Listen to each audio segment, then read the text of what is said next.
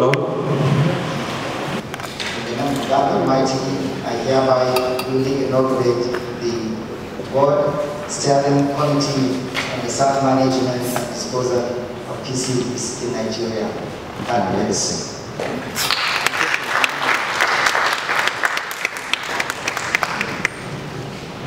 Thank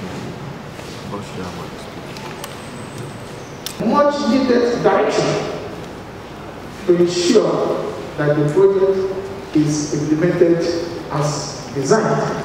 Of course, we have lost much time, and we promise we will hit the ground running.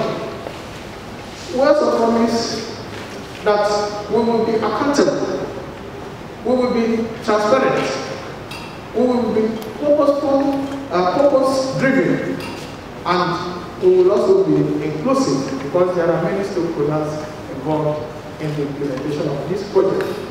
So that at the end of the project, Nigeria will be in a position to not only have the capacity and the infrastructure to ensure environmentally sound management of PCBs and also PCB containing equipment, but also will be in a position to assist or export its expertise to other African countries.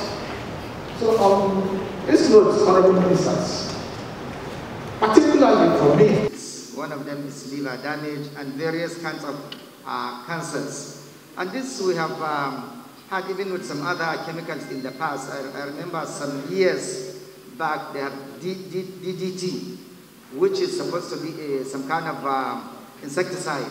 And that also turned out to be very terrible. So, but these particular ones are everywhere. They also are used as coolant.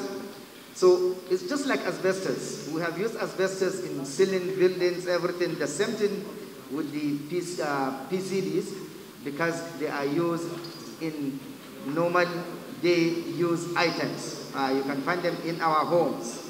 The DDT, unfortunately, are not used at home, but they also cause kind of the same problem. So they are really organic substances that can be useful, but later we realize the dangers outweigh the usefulness. Hence, the elimination of the use of this and non-production of new PCBs. Even equipment that contain PCBs to be discontinued in terms of usage.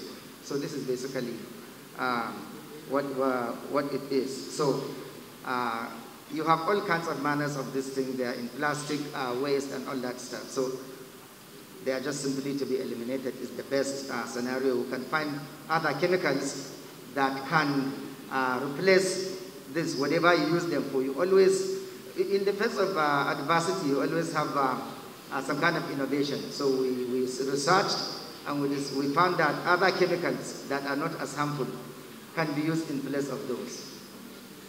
So basically, that's PCBs.